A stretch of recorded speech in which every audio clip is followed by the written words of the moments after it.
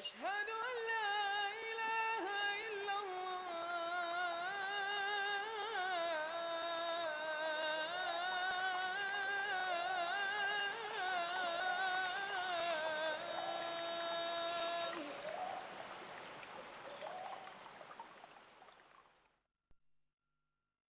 بسم الله الحمد لله الحمد لله رب العالمين هو الذي جعلنا مسلمين والصلاة والسلام على رسوله الكريم والسلام عليكم ورحمة الله وبركاته. جزاكم الله خيرا. Allah subhanahu wa ta'ala increase you in all that is good, bless you and your community, and I thank Allah for allowing me to come and be with you tonight. And I thank Allah subhanahu wa ta'ala for giving me such beautiful brothers and sisters in Islam, and for our guests as well to be here with us. Before I go any further, what I'd like to do is a little inventory check to find out how many Muslims do we have with us tonight. If you raise your hand, I'd like to see how many Muslims are here. Whoa. Well, let's go the other way then. How many non-Muslims do we have with us? Any non-Muslims here tonight? One? Did somebody see one? Where? We do have one, right? Huh? I wonder how it feels to be surrounded by all these terrorists. Anyway.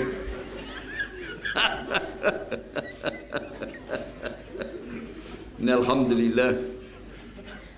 Alhamdulillah Rabbil Alameen. The subject tonight, I'm going to kind of jump right at it, is one that I really feel strong about, is being able to communicate what's beyond the differences. And the first thing to do is to talk a little bit about what is Islam, then how it is different from other things, and then what's beyond that. First and foremost, I always like to do what's called etymology. And that's where you take the words down to the core or to the root to understand what they mean, where they come from, and then it makes it easier for people to understand what you're saying. If you work in the medical profession, there are certain words that you understand, and you understand them a way that maybe a layman wouldn't understand it that way. If you work as a mechanic in a shop and you're talking about certain things about an automobile, then again, someone not familiar with the trade would be confused and maybe get the wrong idea. And so it's the same when we begin to talk about Islam. And the reason for that is because Islam is in Arabic language.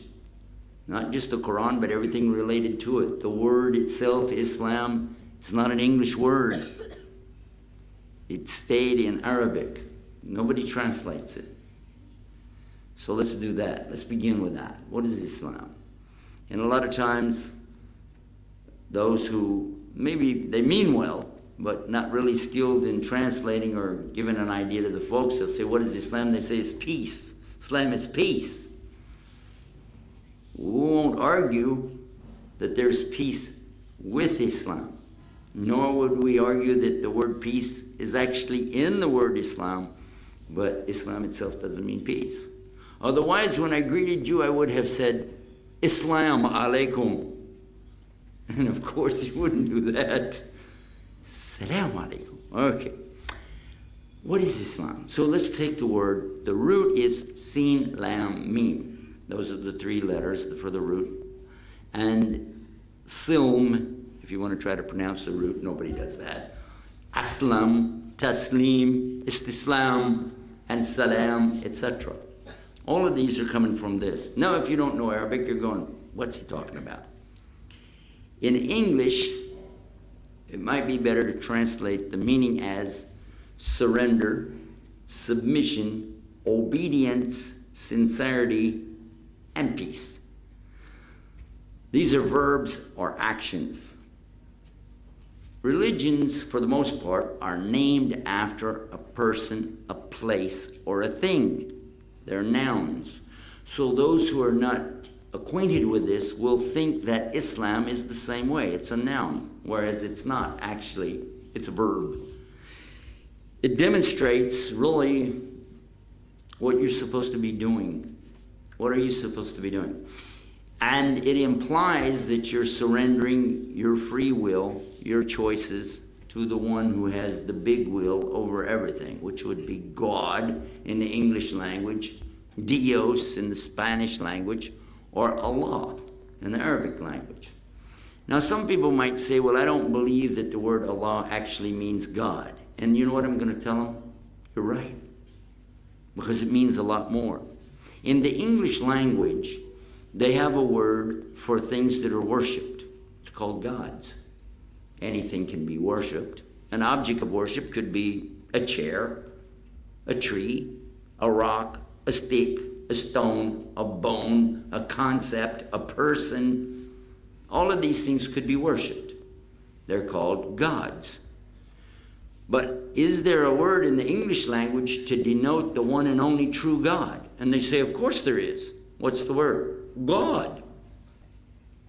Isn't it spelled the same way? Yeah, but it has a big G. Well, I can't tell if you're talking to me. I guess you'd have to say, I'm talking about big G-O-D. Because English actually is very deficient in many ways when we begin to talk about belief, and especially in religion. However, Arabic is the opposite. It's very, very adapted to this subject of belief in religion. I'd like to give you a little insight into that. There is a word in Arabic that exactly describes the word G-O-D, God. It's called ilah. Not Allah, ilah. Ilah, that means a God. It can be a God, or you can say the God. Al-Ilah. That means the God. Like that is the God that the man worships. That tree over there. It can be made plural. Aliha. That's the plural. More than one. In English, all you do is go tss after a word, and that's the plural. Tss. God. Tss. Rocks. Chairs. Tss. Cars. Tss. You just make the sound of a snake after something, and that means more than one. Tss. In Arabic, the word is built in a way that when you make it plural, there's no mistaking what you're saying. It's very clear.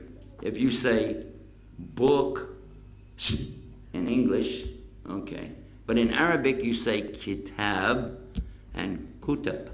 Kutab is the plural of kitab. You're not going to make a mistake when you hear it. You know he meant more than one book.